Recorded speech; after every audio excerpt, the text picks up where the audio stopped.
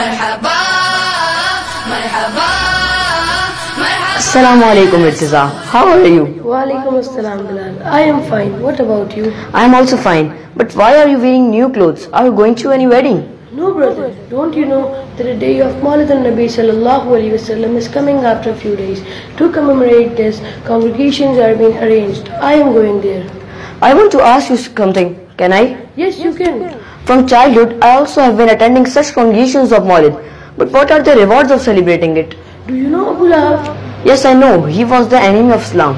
So, it is mentioned in Fath al-Bari that when Abu Lahab died, Hazrat Abbas saw him in very miserable state in his dream. Abu Lahab said that after leaving you, I haven't got any comfort except that on every Monday, some punishment is reduced. Hazrat Abbas said this is because Prophet Muhammad came to this world on Monday. Abu Lahab had a slave called Sheba. She gave glad tidings to him. So Abu Lahab freed her in happiness from slavery. Subhanallah, that's such a big reward. I myself attend the congregations of Maulid and I will spread this message to all inshallah. Very good Ahmad. Inshallah Azza wa Jal, you will earn much more reward than you have ever thought.